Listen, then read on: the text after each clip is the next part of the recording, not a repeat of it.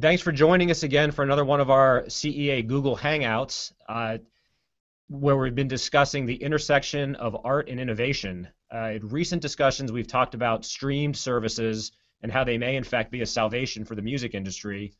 Our last discussion was with musician Jamie Saft, where he talked about how technology's made it not only possible, but preferable for him to create his own record label.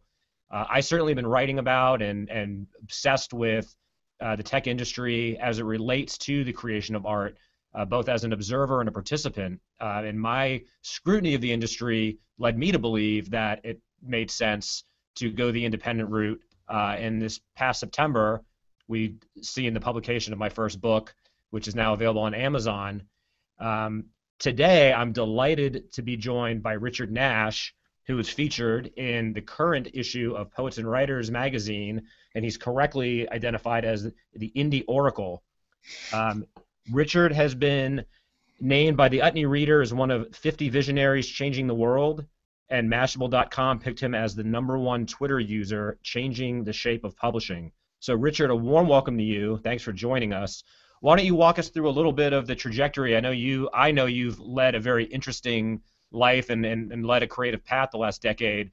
Maybe walk us through what you're doing now, where you've come from, and why, in essence, disruption, which is the new buzzword, is a very good thing for technology. So I mean, originally, straight out of college, I was a theater director and spent the best part of a decade working in the sort of avant-garde theater and performance scene in downtown Manhattan, and segued from that in a very odd horizontal way into publishing. Many people who seem to end up in publishing end up in it somewhat by accident. I think in part it's because the sort of thing that you can't actually study. You just end up in it and you just have to start problem solving. And in a certain sense, all publishing is a solution to a problem. It varies as to what that problem is, but while it may seem that publishing is suffering from problems, really all publishing is an act of solving problems. And what's that problem? That solved problem can be how to distribute information, how to tell a story, how to help fix something, how to advocate for a new way of doing things. And so I just ended up inside an independent publisher called Soft Skull Press, starting 2000, 2001, and ended up running it for the best part of that decade. And I'll talk a little bit later, I expect, about some of my experiences there and what I learned. But what I will say in brief is that what Soft Skull represents, with hindsight, what it represents is the first moment when cultures started shifting from being something that was scarce to something that was abundant. There was a moment in culture making that wasn't quite as visible as the internet has made it, but was nevertheless significant over the course of the 80s and the 90s, which is that the barriers to entry started falling. They didn't fall to zero like they are now in many ways, but they fell dramatically. And so first in music, with the advent of thousands of tiny indie record labels, and then zines, magazines, and book publishing, being driven by the power of desktop publishing, and then email and Web 1.0, and the profusion of superstores, retailers that needed a lot of product.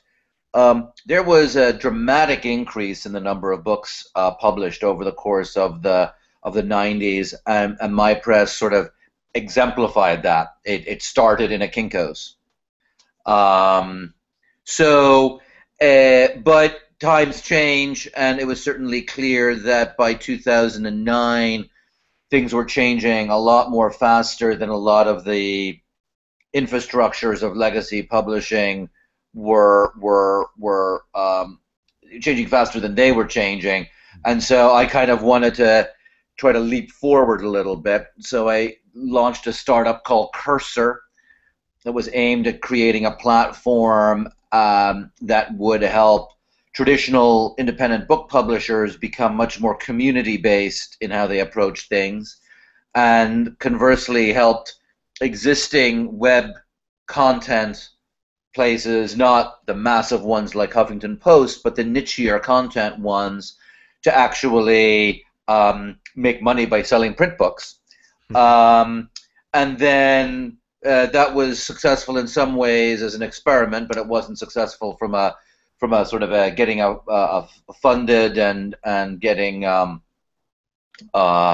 it up to the next level. So I joined another startup called Small Demons.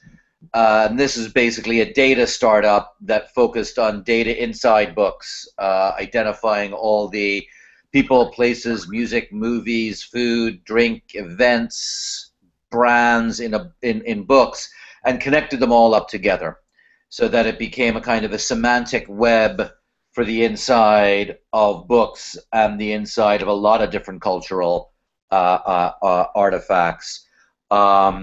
That did get funded, although unfortunately our funding has been running dry. So I may be moving on to other gigs in the not too distant future. But upshot is that I've been very active in a lot of quite ambitious startups. The more ambitious they are, the likelier it is that they'll fail from an economic standpoint.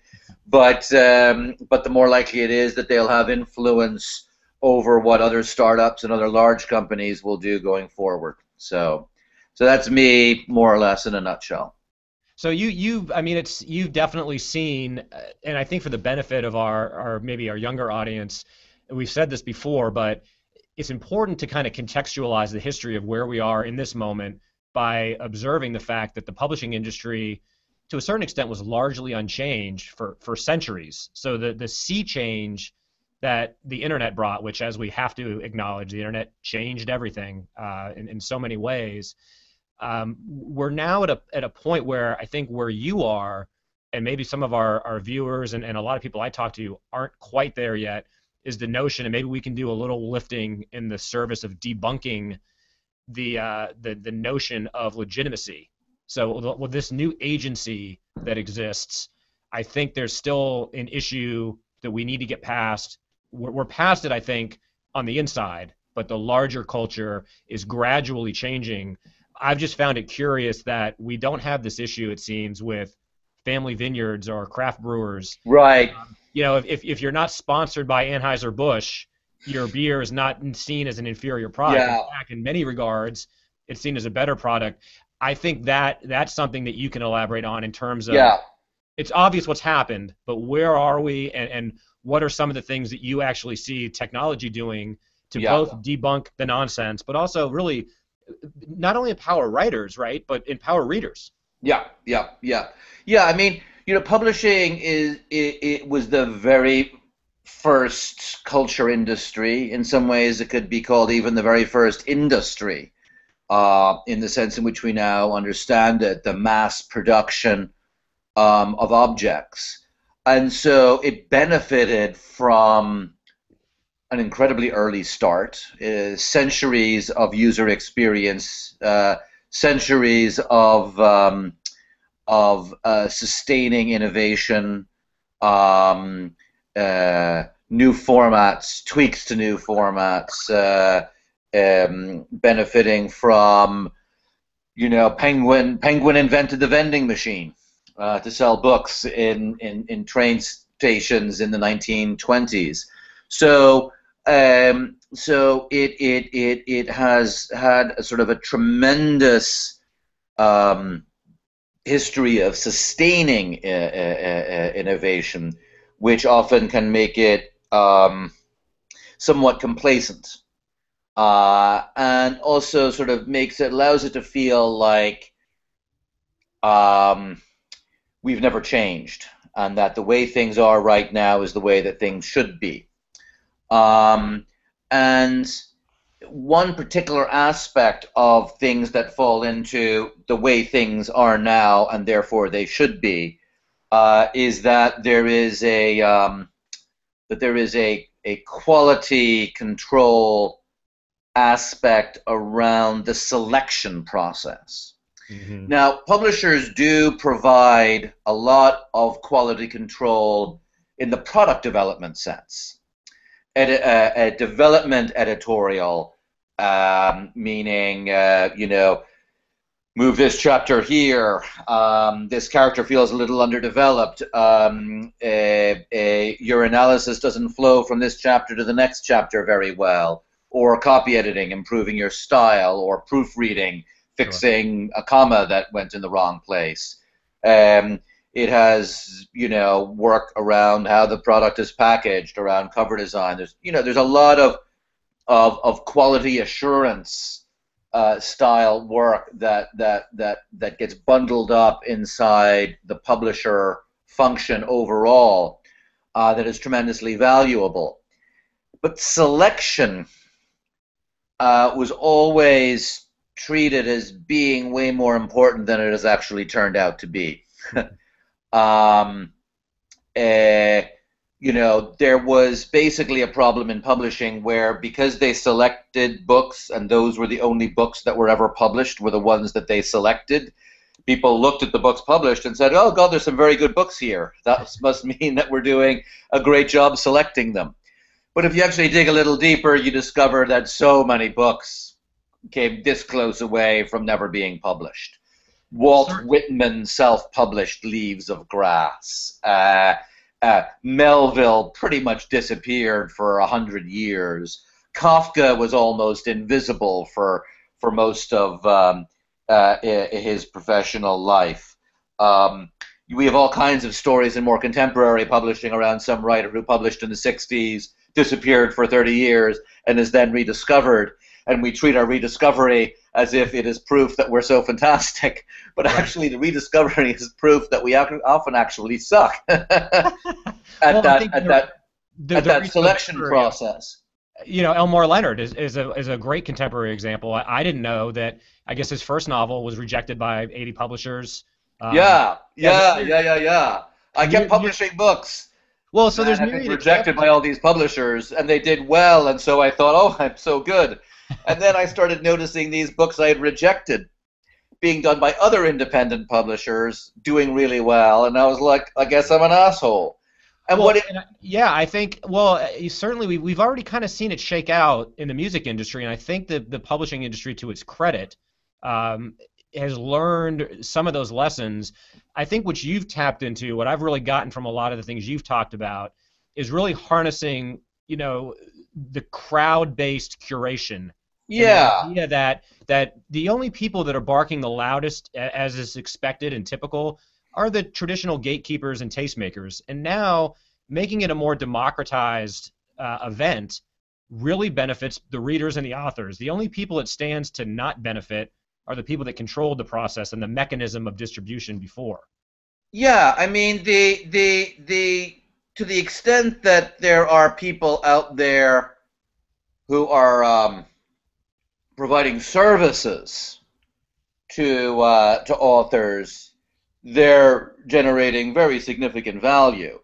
And there are definitely people out there who are creating useful clusters on behalf of readers.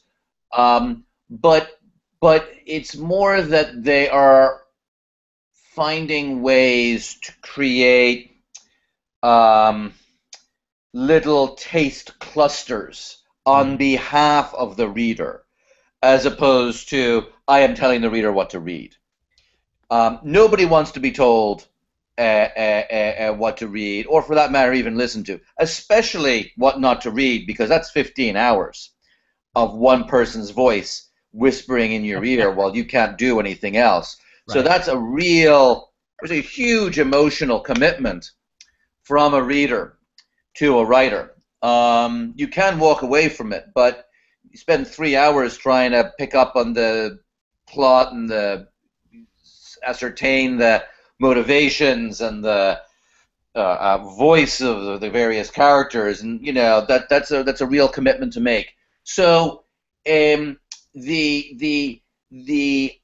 mere fact of it's almost like the gatekeeper, when it's just a person who says, I'm just going to admit who I like. Let's say we're talking about a bouncer outside a nightclub. Right. If the bouncer is only letting in people he or she likes, then it's a boring party. But if it's the only party in town, you're going to have to go. Right. But in a world where there's thousands and thousands of nightclubs, the role of the bouncer is more to create an interesting party inside. And that involves being able to sort of like look at the crowd in front of you and be able to ascertain, well, what are these folks looking to? How can I listen in interesting ways to all the people clustered in front of the doors so that the folks who get to come in are the interesting ones? So it's finding creative ways to use the crowd is now the key aspect. And I think, when I say that to people, they're like, oh my God, it's going to be American Idol for books. And I'm like, you actually misunderstand something about American Idol. The important thing about American Idol is not about picking the winner. Mm-hmm. It's about watching the process. Sure. American Idol generates far more money selling ads to the process of picking the winner than it makes off the band or the singer at the end who wins, and they now have the rights to tour that person or record that person. There's much more money in the process. And so what that suggests to me is that the community engagement is where the value gets created. Letting people participate is where the value is created. And the winner picking aspect of things ultimately just isn't as big a part of human life as winner picking is. I mean, obviously we all like to pick winners, but we all like to win the lottery. If we made our living buying lottery tickets, we would be dead broke. So the more you can pull in the community to participate in the process of making meaning, taste making together, taste recognition almost, the better situation we'll all be in. I agree, and I think it's actually maybe an unintentionally very apt metaphor about the lottery. I don't think it's terribly cynical to suggest that in the old model, more the 20th century model, the flavor of the month, however warranted, was the anointed book that a publisher necessarily was going to market with. So in a sense, they won the lottery at the expense of a lot of other authors who may have warranted an audience. Now, it's not a zero-sum game, and it really should never have been. The music industry figured this out. The movie industry is very slow in figuring this out. That the more people that are getting exposure, the more vibrant the community, the more material is out there, the more healthy the industry, which I think does circle back to the idea that really who stands to lose here, and it's the people with the purse strings or the ostensible purse strings. Everyone else, the audience and the artists, all benefit from this scenario. Yeah, I mean, and I think, I've started getting some more visibility into the cable industry recently because my wife works in the cable business, and I've started to sort of see there the, much broader diversity in the amount of television that is getting created. A combination of new cost structures, obviously to some degree, but also combinations of ways in which an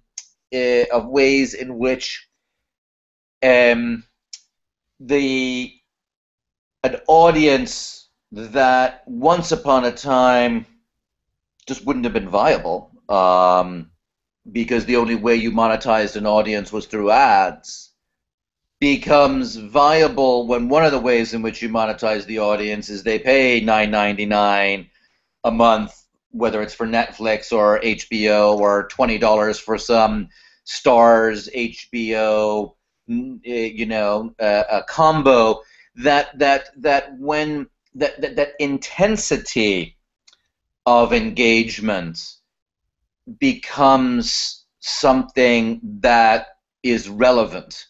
In the advertising world, and certainly in the world of Nielsen ratings, every eyeball is the same. Right. And they can't measure whether you just watched the show versus if you like dress up at home like one of the characters from the show, like in the world of anime, manga, and cosplay.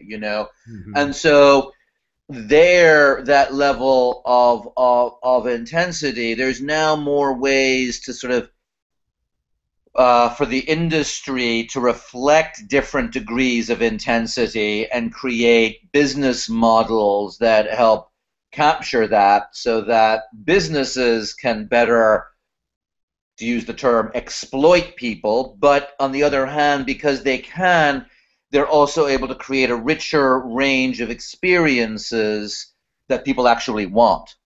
So the net effect is more diversity of content, more artists being able to create different kinds of things, and it's probably richest in the world of music. Getting slow maybe in the world of cable, and books, in their own ad hoc way, will get there eventually. Well, and I think my favorite quote that I've read from you, and there are many I could pick from, but you pointed out that Amazon, at the end of the day, for all the good they and what they represent are doing, they're still a retailer. They're not a publisher. Yeah, And I think they're what a you vending machine. sure, and so it kind of takes you halfway there. I think another quote, well, I know another quote that I've loved that you said was, the self-publishing is not the ending but the beginning.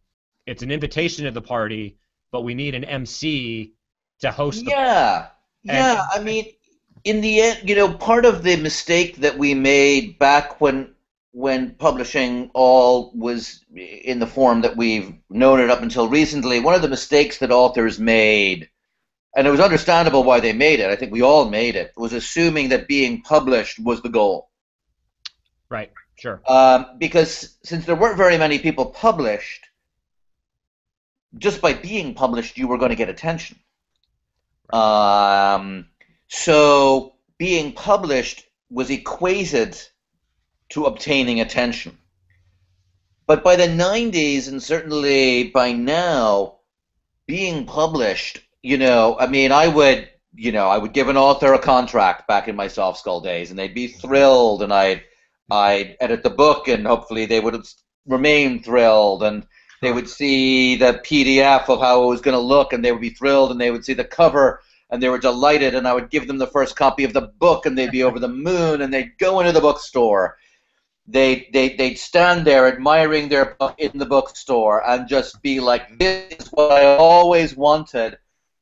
And then a second or two happens, and they look around, and there's 50,000 other books Right. in that store, and there are 8 people in that store, and they realized, holy, this is not actually what I wanted. What I wanted was those 8 people over there looking at my book. And so in a certain sense, as you say, publishing is now just the beginning of an adventure of engaging with your world, rather than the culmination of an adventure.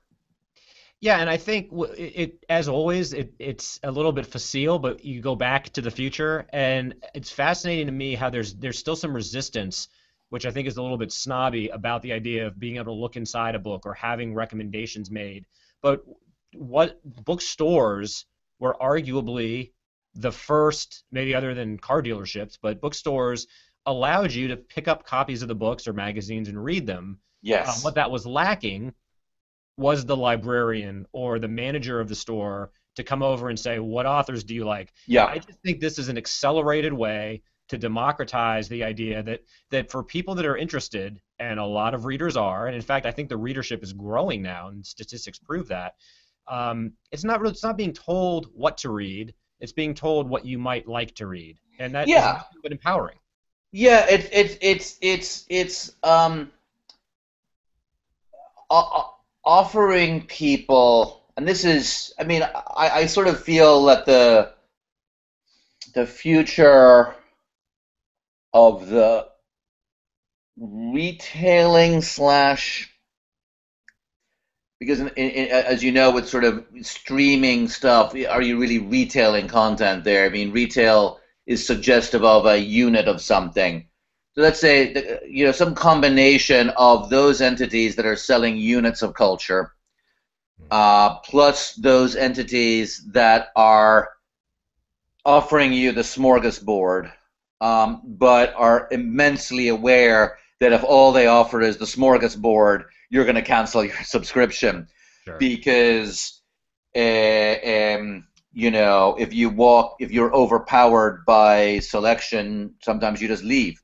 So the future of the consumption side, or of the business side of how culture is consumed, has a lot to do with being able to provide certain kinds of guidance, certain kinds of nudges, certain kinds of little maps, little condensations, little clusters.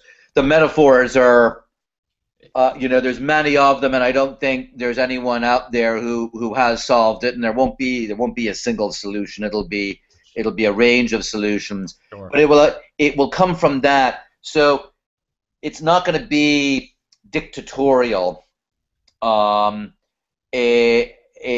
think the people who bought also bought is a signal, but there will be many other signals. Yes.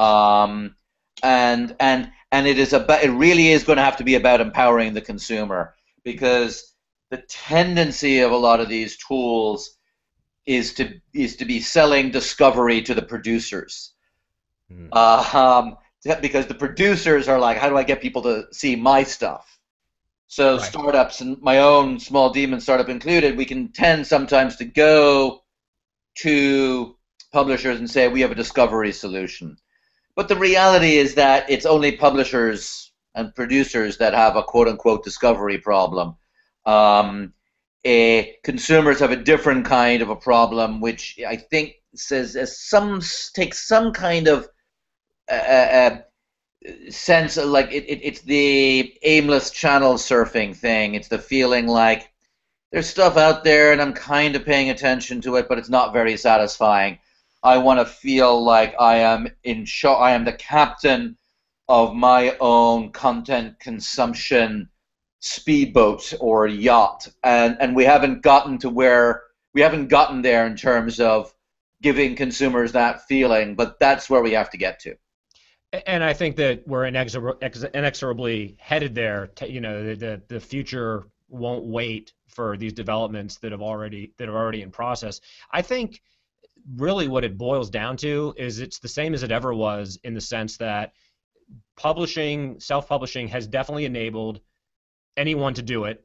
Yeah. And that audience will find itself to a certain extent. I think the larger problem is, and always has been, when you have profit-driven agendas in the picture, that's what's cluttering the airwaves and the markets with derivative crap that people feel unsatisfied with. Yeah. The Me Too problem, unfortunately isn't going, I don't know how to get around that, other than that it seems like the rate at which, I mean, you certainly see in the movie business a continued focus on tentpole properties that have, at least 3, if not 6 sequels. Sure. And, but the flip side of that is the great serial. You know, it's Game of Thrones versus Die Hard 7. Right. And I would be. I think we're seeing more value created by these serials, or more. I'm not enough of an expert to be confident, but I'm going to throw out there, you know, as being more of a layperson in the world of TV and film, that it seems anecdotally as if the serial may at least take some of the empty calories of the sequel Yes. away from the equation, because typically the sequel is just the laziest form of taste analysis. They For sure. liked this, so we'll give them this again, rather than taking a sort of like a deeper dive into the culture and into human creativity. And so, you know, there are always going to be memes. There's always going to be 50 Shades of Grey. There's always going to be Gangnam Style. But I think those things will probably, I think, kind of race through the culture, Yes. blow through all their fuel, and finish, hopefully more quickly, and not and be what they are, which is sort of what they are for that moment, and not generate this sort of like awful set of Me Too things that then have to get flushed out of the cultural system, sort of diarrhea style. Well, sure. And I think the good news and where we are now, I think you and I would agree that more choices is a good thing. More avenues of distribution and exploration is a good thing. Yeah. I think the right now we are living in a moment where the future is being written every day. Things are changing daily. I guess for today, it's to be continued. And perhaps Okay. when we chat again, which I would look forward to, you know, whether it's a few months or a year from now, we'll see what you've been doing and what the culture's been deciding is Sure. effective. And what ways are we, you know, curating content and giving the opportunity back to the content creators and consumers as opposed to people outside the system that control the purse strings. Excellent. I look forward to it. Great. Well, thanks for being with us. And yeah, again, to be continued as far as I'm concerned.